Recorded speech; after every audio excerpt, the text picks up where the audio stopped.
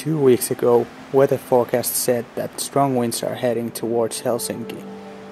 So I decided to get my XT3 and head out to the nearby shore.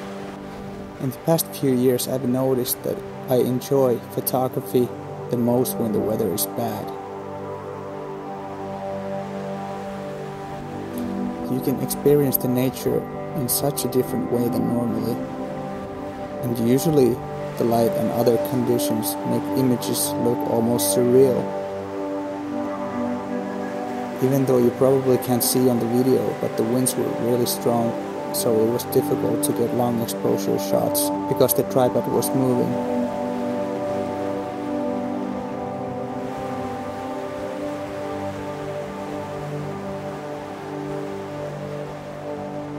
But in the end I really enjoyed these shots, even though they are not the sharpest ones.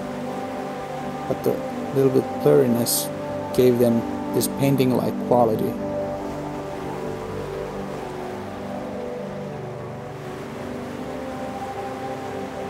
I started photographing these photos about 1 hour before sunset, so the light was dropping drastically.